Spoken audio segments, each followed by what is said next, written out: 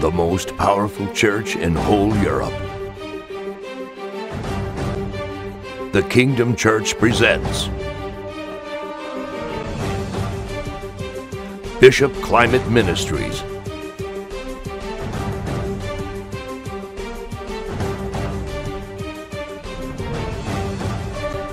A place where the captives are set free, and where the members are wealthy, healthy, and wise. Your breakthrough is now. But if I cast out demons with the finger of God, surely the kingdom of God has come upon you. Join the vision and be free.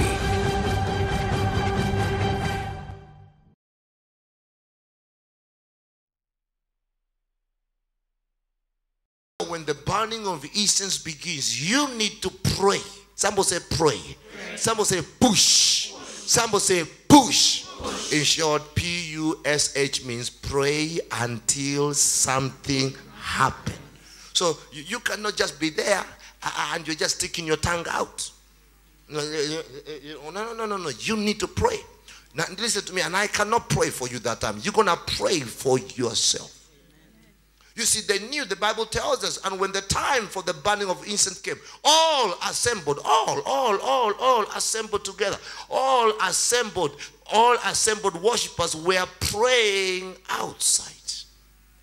Every time in the Bible when there is a burning of incense, automatically angels begins to move around. In this place, angels are about to move around. There are many testimonies that are here. You know, angels will be, so angels will, so you need to pray. You need to pray because there is something that happens. There is something that happens when it comes to the burning of the incense. The Bible tells us in verse 11 says, the angel of the Lord appeared to him standing at the right side of the altar of incense. So you begin to see the angels always. Why did the angel stand on the right hand side of where the incense was? Why did he stand there? Why? What is it this about? What is this? Why? And the Bible says, verse 12 says, when Zechariah saw him, he was startled and was gripped with fear. Some of you here now, get yourself ready. You are going to see angels today. So when you begin to feel like shaking, that means the power of God. Some of you here now, whatever has been disturbing you, especially if you are here and there was a spell that was cast on you, you are here, there are some negative words which were spoken in you, you are here, you are fed with witchcraft. When the burning of the incense takes place and the angel stands next to you, anything that has been sticking on you that is of not God, it's going to leave. If you feel like screaming it out. If you feel like vomiting, vomit it out. If you feel whatever it is, just get yourself ready. You need to, you see, expectation is the atmosphere of miracles. Some of you here right now, you didn't even know. You went somewhere, and while you did not know, you borrowed somebody cream, and some of them, maybe somebody gave you something and you put on. Some of you here, maybe somebody gave you clothes, but you don't realize they were putting, just like how you put a stamp is put on an envelope to get to where it's supposed to be. Some of you right now, there were some demonic stamps people put on you, a stamp of poverty and lack, and now its job, or the job of that thing they put on you, is to drive you all the way to the brink of destruction, to the brink of death. Today, anything that has been sticking in your life, anything that has become a hindrance in your life, today may the angels of the Lord break those chains. Just like what happened to where when Peter was praying, the Bible said the angel appeared to him and tapped on his shoulders and said, follow me. As he was walking, every chains, every doors were opening automatically. Somebody here, I hear automatic blessing, I hear automatic favor, I hear automatic breakthrough. We will be going to places like this. I see automatic interviews, I see automatic houses, I see automatic husband, automatic children, automatic customers, automatic success, automatic miracles. Receive it in Jesus' name. And the Bible tells us, verse 13 says, but the angel said to him, do not be afraid, Zechariah. Your prayers have been heard. Your prayers, well, when were they heard? Because that time, remember Zechariah, by by lot, that will only happen once because there is a priest. That means there are many, whatever it is. So that is once in a lifetime. That was once in a lifetime for him to be able to do what he did. He was not doing it all the time. No, because by that time, the scholars tell us there were almost about hundreds and hundreds of other priests. So it happened that time when he was chosen, as he was offering that incense, he was praying. While he was there, people were praying outside. He began to pray. And while he's there, he's praying, say, God, bless me. I need a child. I need a child. I need a child. Bless me indeed. God in me, manifest children now. God in me, manifest children now. While he was there, the angel said, don't be afraid. Zachariah, your prayers has been heard. Your wife will bear a son, and you are to give him the name John. Somebody here, today, you're going to get a complete revelation about your life. While you're here, you're going to have a vision. Some of you, you're about to be slain in the spirit. You are about to see the vision. You're going to see everything. You're going to see where your house is going to be. Even right now, while you are still single, you're going to see who your husband is. You're going to even see the children that are not yet born. You're going to see them. I am speaking to somebody. Oh, can I get a witness in this place? Do you understand what I'm telling you? What a joy is it to know which way to go. Some of you right now, God is going to be able to show you. You're going to have a vision of that house, of that job. You're even going to have a vision of your passport number.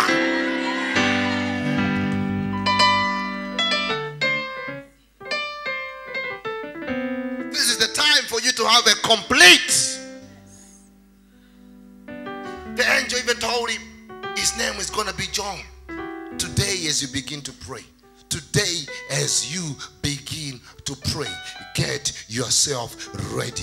That is why you need to focus.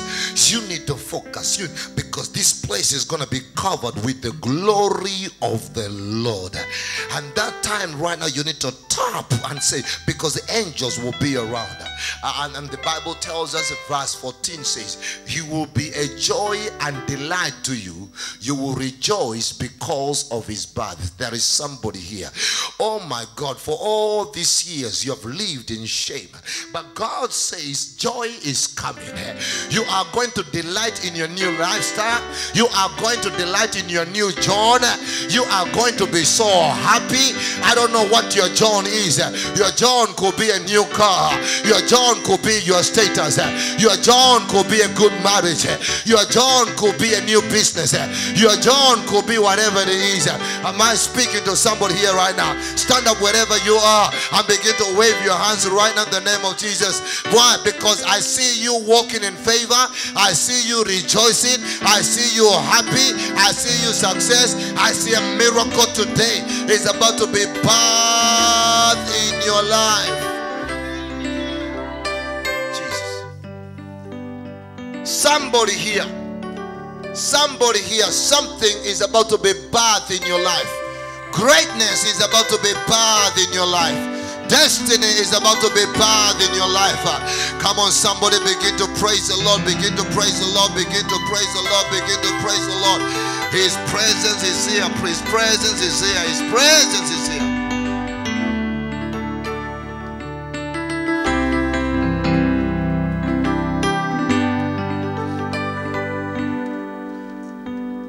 Somebody here. Listen. Listen. Prayers mixed with incense are never forgotten. And I need you when that incense begins to burn, you need to pray like nobody's business. You need to zoom in to your breakthrough. Because the Bible tells us in the book of Revelation 5:8. Today even we're not dealing with the Old Testament. We just want to deal with the New Testament. To let you know, as a born again Christian, if anybody ever tell you that this burning of incense, it's not there, then they don't know what the future holds for them. The Bible says, and when you're taking it, the 4 living creatures and the 24 elders fell before the Lamb. Each one had a harp, and they were holding a golden bowl full of incense, which are the prayers of the saints. The Bible said the 24 elders, give me. The Bible said the 24 elders. The Bible said they were holding the golden bowl full of incense, which are the prayers of the saints. They fell before the lamp. This morning,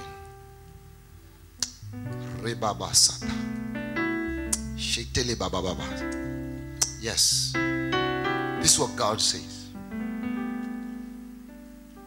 There are two types of prayers that are answered in heaven. There are prayers, the Bible tells us, there are prayers where your tears are put on the bottle to be remembered. That is exactly what happened to the children of Israel. Over 500,000 people left Egypt, but only less than 100,000 were able to cross to the promised land. They died in the wilderness, yet God heard their prayer, but he never allowed them to get in. But their children enjoyed their blessing. But there is another people like Joshua and Caleb. Their prayers were not on a bottle. Their prayers were answered. They lived to see and enjoy their blessing. The Bible tells us when Joshua was full of awe, after many years, he lived long. There are some people here, because of some situation that had happened in your life, things in the realm of the spirit were put on hold. But now, God says he's going to reconsider your situation today. And you are going, God is about, are you ready? What were these 12 elders trying to do? These elders, 24 elders, they were trying to say, God, look at this. Those people are still on earth. As we bow down to the Lamb, Lord, please, please, please, we ask you, remember them today. Let them live to enjoy and to see your blessing. I am speaking to somebody here. You are praying, you are sowing, your faithfulness to God is not going to go unnoticed. It must produce results. The days of your enemies attending your funeral and say they prayed and nothing happened, that is not going to happen. You are going to enjoy your blessing. You are going to enjoy your favor. If you believe it, wave it, wave it, wave it, wave it, wave it.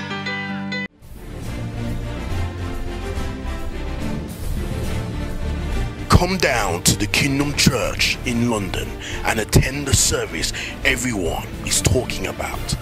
The fire service. God wants to fight all your battles. Write down everything that is bringing confusion, lack into your life. Take a leap of faith and bring a copy of those bills and documents. Many have put their prayer requests into the fire and testified of miracles of healing, debts and court cases being cancelled. Come and join us every last Friday of the month at 7:30 p.m. here at the Kingdom Church, a place where the captives are truly set free.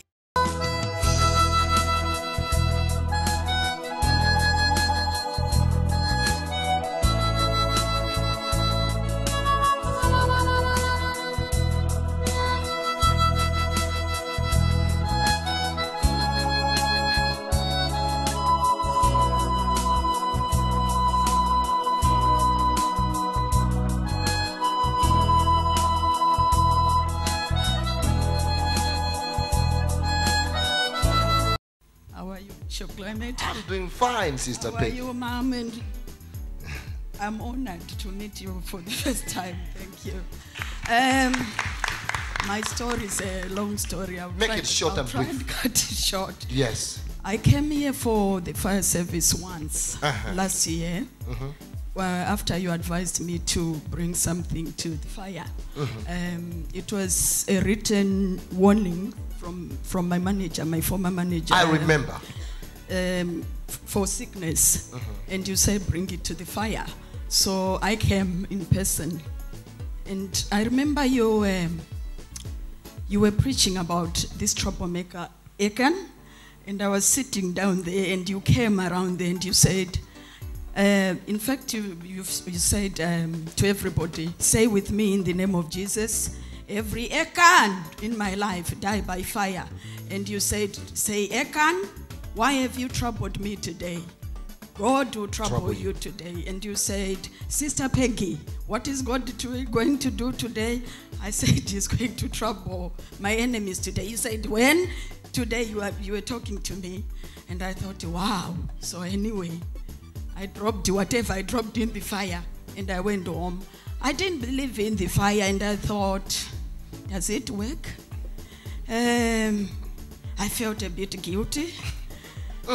Can I do that? Anyway, so I was facing problems at work.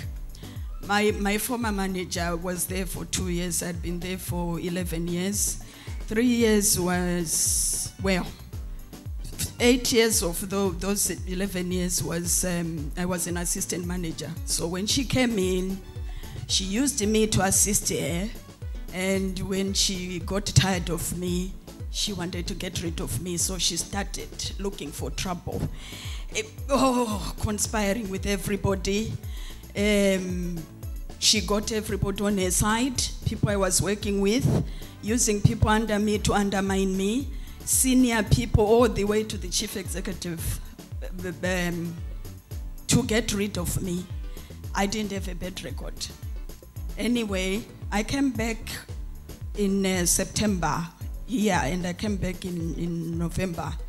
In October, before I came in November, she called me. She came in the office. There was lots of people in there. And she goes, when you finish what you're doing, I want you to do clinical supervision with me. I said, yes, when I finish what I'm doing, I'll come. She walked to the door, and she turned around and says, you're finished now. You're coming with me. And I thought, pardon? Anyway, so I followed, and I thought, God, what do I do now? I sat with her in a meeting room. She sat opposite me, and she says, she had a diary and lots of paperwork. She had prepared. This was pre-planned. So something told me, refuse this supervision. I just said, for the first time in 11 years, I'm refusing this supervision. So she says, what? I said, I'm not having supervision, not today. And if I continue feeling like this, I said, you're looking or talking to a very agitated assistant manager. So it's not right that we have supervision. She says, oh, okay, tomorrow, a senior manager will sit down with both of us. He wants to meet us. I said, okay, bring it on. That following day, this was the 14th of October, the following day, the 15th of October, we had a staff meeting. After the staff meeting, this service manager came. And all he said to me was, things are going to change here. And you are moving. And I thought, wow, moving where? And how did this come about? You are moving somewhere. And I said, can you explain? Put your cards on the table and tell me where this all came from. Oh, we are not getting rid of you, and opportunities are risen, and you need to go and develop. And I said, give me 3 days. This was a Wednesday. I said, on Friday, I'll give you my answer. Not to say no or not to say I'm going, but I'll give you my answer.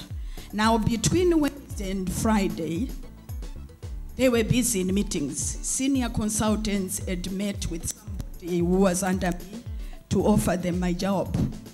They were telling everybody how useless I was. She's useless. She needs moving. I thought, what do I do? There's a pastor I pray with in here. Wherever she is, I send her emails. She says, asking for God for wisdom. So she's praying for me. I'm asking God for wisdom. On the third day, I said, I'm accepting that offer. Even though I didn't want to go, but I said, I'm accepting that offer. Something told me, accept that offer and don't do nothing. That Friday, there was a huge meeting in the organization. Senior managers had attended. And these managers, my immediate manager and this service manager who had met me, were announced that useless assistant manager is being moved, and this is what we do with the useless assistant managers.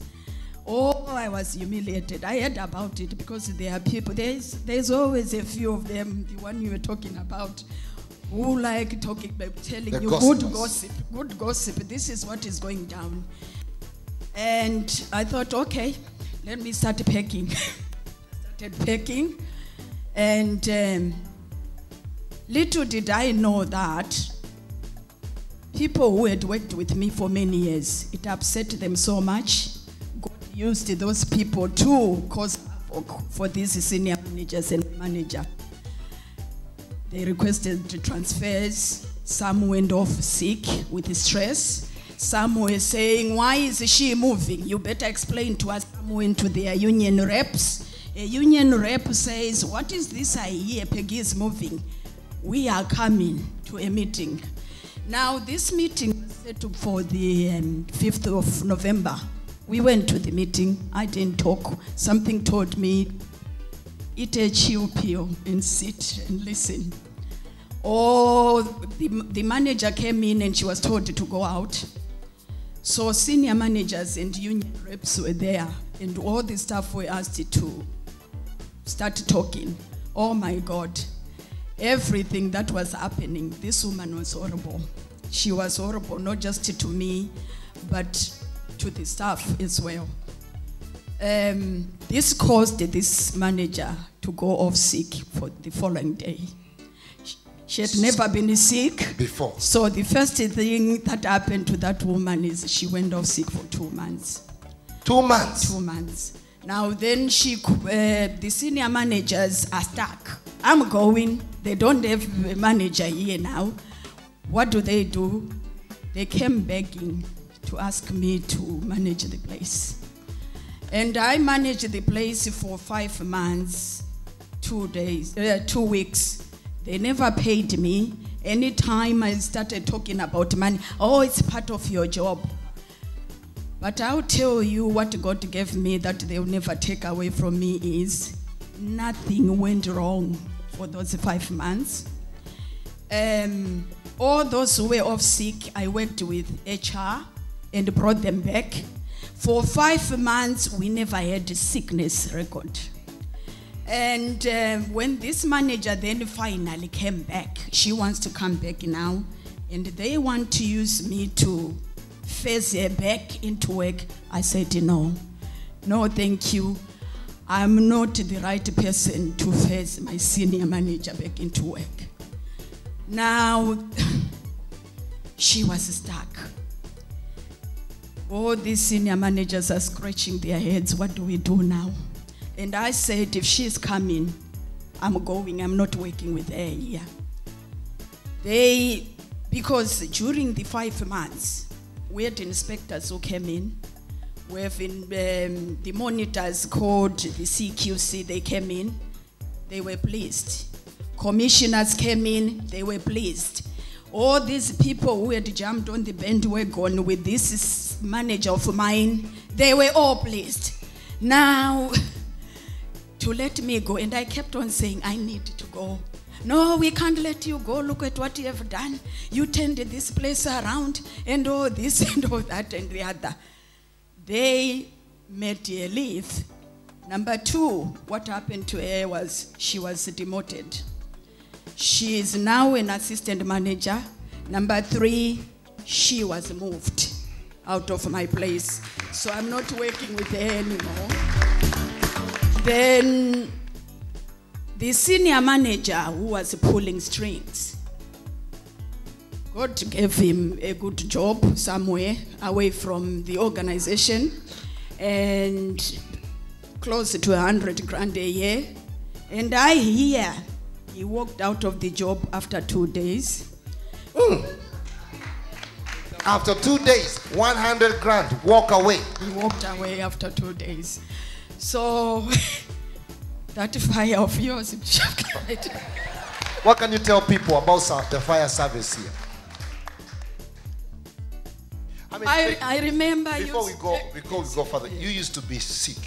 Yes. You are always off sick. Oh, I need to tell you about that. Oh yeah, I never went off sick. Since you healed me of asthma here in June, I never went off sick. June, no more. Since June. This woman that you see here, listen, this woman that you see here, she was always sick in the working place. Until when she came here last year, June, I prayed for her, drove out that spirit of asthma out of her life. Since that day, she has never been sick again. Somebody give Jesus.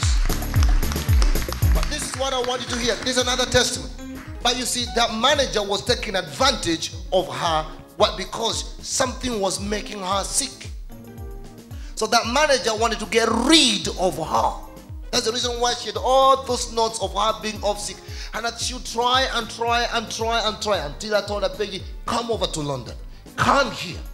You need to come here. You need to come and experience the power of God. How many of you remember that day? Here, in this place where she's standing. That's why when I laid my hand on her and I drove up that asthmatic spirit out of her life, she began to cough, and since that day, no more asthma. Somebody give Jesus a mighty praise. Now, what I really like about you, were feeling guilty when you put their name in the fire. Someone say hallelujah. Someone say Christianity. But you see, I have a reason to believe that sickness she was going through was not a normal sickness. Because what happened immediately when our enemy was exposed, the following day, she went off sick for 2 months. Every sickness that your enemy has put on you, we send it back to the sender. Every sickness they have put upon your children, we send it back to the sender. So what can you tell some people here about this fire service? Because since then, every end of the month, I've been seeing your list. They keep coming in capital letters. Oh, wow. I remember one time you said, even if you don't believe, just say, I believe, I receive. So that day, the day I came for the fire service, I just said, I believe, I receive. And when I saw the results, I thought, wow, please believe and receive, because your miracle is on the way. If God could do it for me after one visit, He can do it for you. Somebody give Jesus a mighty praise. Thank you for watching Bishop Climate TV. I know you have been blessed. Here are 4 ways you can connect to the prophet today. 1. Call now. 4420-8114-9390 for prayer. 2. Come during free prophetic hour and meet the man of God personally. Every Sunday between 9 to 10 a.m. No appointment needed. 3. Attend our powerful miracle services. Friday, 7:30 p.m., Sunday at 11 a.m. and 2:30 p.m. And 4. Visit our website, www.bishopclimate.org, or follow us on Facebook and Twitter. Bishop Climate Ministries, a place where the captives are set free.